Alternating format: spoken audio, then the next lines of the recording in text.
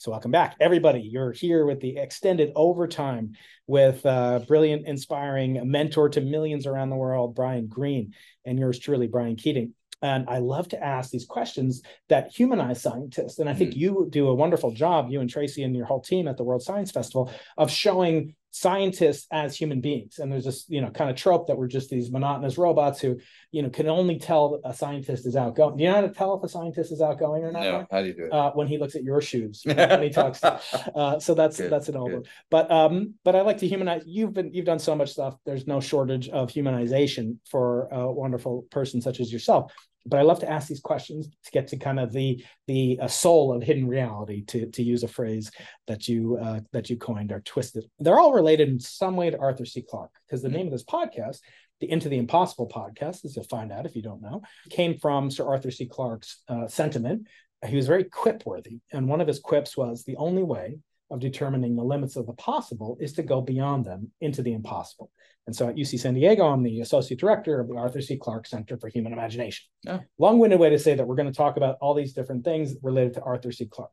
I assume you've seen 2001: A Space Odyssey. Not in a long time. Me neither, but yes. I saw it in 2001. Yeah. But in that movie, there are these strange things, these monoliths that open in the beginning of the movie. There are these baboon type things. Yeah. There are hominids in the savannah of Africa hitting it with a bone, trying to crack it open.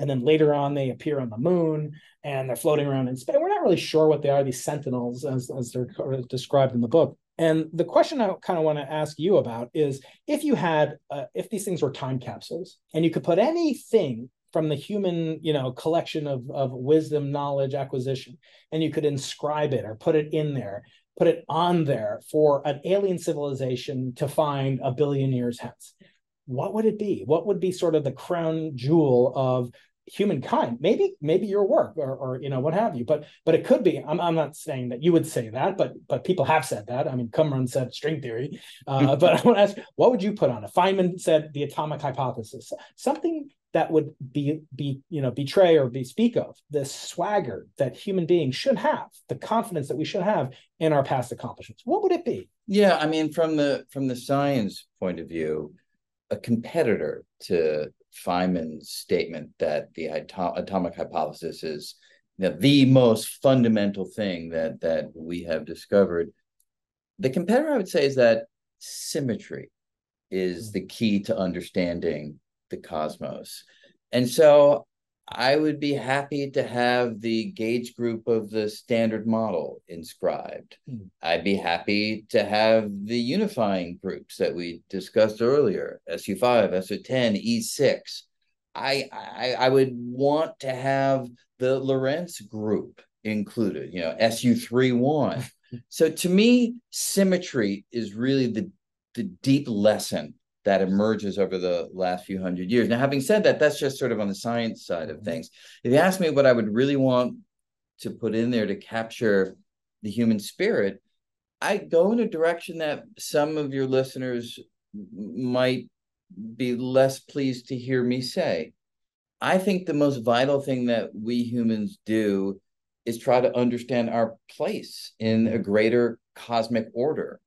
And there are many ways that we've tried to do that. Religion is one of those ways. Religion is not the answer to scientific questions, but does it wonderfully illustrate the deep urge that we have to feel part of something grander? I think that really does say something about us. So I'd want to include that. I want to include the great musical compositions that have that longing and that urgent sense of trying to understand the world, from Brahms and Beethoven to Bach. I mean, there are so many deeply moving and poetic ways that, again, we've tried to understand how we fit in. So, yeah, science is part of it, but the great movements, be it in music, be it in philosophy, be it in religion, I all feel that they're part of a human narrative that tries to say, here we are, these little beings crawling around the surface of this nondescript planet in the outskirts of this absolutely ordinary galaxy. And how do we make sense of that? And here are the various ways that we've gone about it. Wow. Well, it's very serendipitous that you say that. I asked that of Andurian, as I ask all my guests that honor me by coming on, and I said, "What would you put on a time capsule that would last a billion years?" She said, "Oh, I did that." Yeah, true. She did that Voyager Golden Record. That's Actually, right. what she put on it is harkens back to, it was the first example of ethno music, world music, because they put on samples from all these tribes and she also, they had her ECG. They scanned her brain, EEG, where they scanned her brain, and she was just had fallen in love with Carl, and so that's on a record flying, on its way to Proxima Centauri. The next kind of call out, shout out to Sir Arthur C. Clarke is this famous phrase that any sufficiently advanced technology is indistinguishable from magic. Yeah. So tell me, what technology, you're a theorist, but what technology is most exciting to you, that either in physics and science, or could be in the commercial sphere, AI, it could be anything. Yeah, it's not particularly original. You just mentioned it. I would say that AI have you played around with it? Or? I've played around with it. We did actually a program at the World Science Festival in September on it, which will come out at some point. And in order to familiarize myself more fully, I actually went back to some of the original papers, learned about neural nets, learned about transformer architectures, kind of wanted to understand the basis of it all. Number one, what I found is mathematically, it is really straightforward. Yeah. Incredibly trivial and straightforward. Right? And number two, what it really does highlight is when you have sufficiently large data sets that, of course, you have to analyze in the right way, when you have patterns of patterns of patterns of patterns of patterns of patterns of words, that hierarchy of patterns yields behaviors and insights that feel very human. They're not human, but they feel really human. And there's something deeply compelling and also to some deeply frightening. I'll just give you one little example that really kind of caught my attention. We discussed it a bit in this program. I wanted to see how one of these large language models deals with information that's false, because that's obviously something that we're all worried about, misinformation, deep fakes, and so forth. And I said to the system, if I told you that 7 times 8 is 62, not 56, how would you make sense of it? And the system came back with 5 explanations, but 2 of them were particularly interesting. The first one was, maybe you're working in a different base, not base 10. And indeed I was working in base 9, and it worked it out. That I thought was pretty creative. Okay. Number 2, it said, maybe it's metaphorical. I was like, that's interesting. Can you expand on that? And the system said, yes. Imagine there's a land called Numeralia, in which 7 represents truth and 8 represents friendship, and 62 represents the deep bond between people that share truth and friendship. So when people get together, they exchange tokens, it said, a 7 and an 8, and that puts them together in this union called 62. And I looked at this thing. I know it's not a human. I know it's not intelligent in the way that we normally think about intelligence as a human being, but it was really kind of an amazing moment. So it feels to me that we may be at one of those rare inflection points where things really change. I love AI, especially when it hallucinates, because I'll ask it, who is Brian Keating? And we'll say, Brian Keating is a cosmologist, check. University of California, San Diego, check. He's the author of Losing the Nobel Prize, check. Into the Impossible, check. The Elegant Universe, so my book sales go up, and my Amazon ranking seems high. But actually, I think about, and maybe just a quick diversion, when you think about what Einstein called his happiest thought, the thought that gave him heart palpitation. It was the Einstein equivalence principle, that an observer in free fall would experience no gravitational field. Like on the tail wagging the dog. You don't need me to teach it, but that was what he said. Now, I ask you, Brian, to what extent could a computer have a happy thought?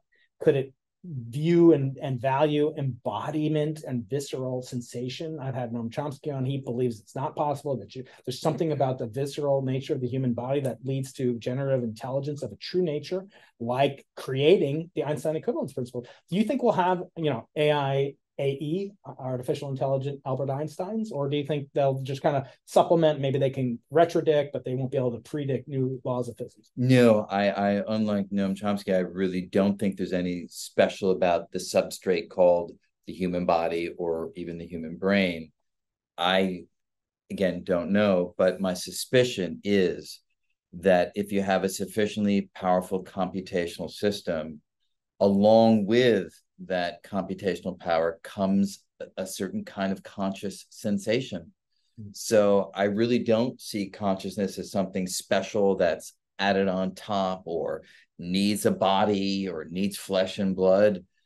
I see it as something that goes hand in hand with a certain depth of computational capacity. So I really do think we'll have artificial systems that have sensations and that truly are feeling them. And look, it's very difficult to check that. Yeah. I don't even know if you're having real sensations. I think you are, based upon my understanding and my theory of mind, and every piece of data suggests that we're very similar in terms of, roughly speaking, the kinds of experiences. Right. It's 9 o'clock at night. But you know, when it comes to a system, an artificial system, it'll be very hard to check it, just like it's hard to check for you. But if that system is crying and really tells me it's depressed and explains to me why it's depressed, circuit board, you know, I blew a capacitor. I think it'll be pretty convincing, you know. I used to drop on my former department chair, Dmitry Basov. I used to drop on him the following quip from Sir Arthur. He used to say, for every expert,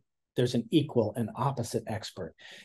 So whenever Dmitry would give me too many community assignments, and I hope you'll give him my best when you see him. He's my chair too, by the way, just so everybody now. I stole him away. Yes. This is a guy who told me that we hired you, Brian, because we think you'll win a Nobel Prize someday. And I didn't know who he was at the time, but you know, it was early on in my career, and I looked up who's Nikolai Basov. You know, look up who that is.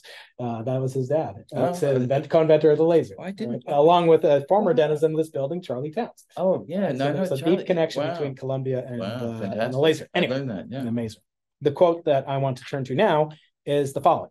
Sir Arthur said, "When an elder, God forbid, hasta shalom, I'm calling you elderly, but when an elderly but distinguished scientist says something is possible, he is very likely to be right. But when he says something is impossible, he's very likely wrong." I want to ask you, Brian, what have you been wrong about, if anything? What have you changed your mind about? What would you like a mulligan over? I, for instance, never thought that we would have a real proposal for the foundational equations of string theory by today. And because of this work that goes by the name of duality and ADF-CFT correspondence, we're really close to that, at least in certain circumstances.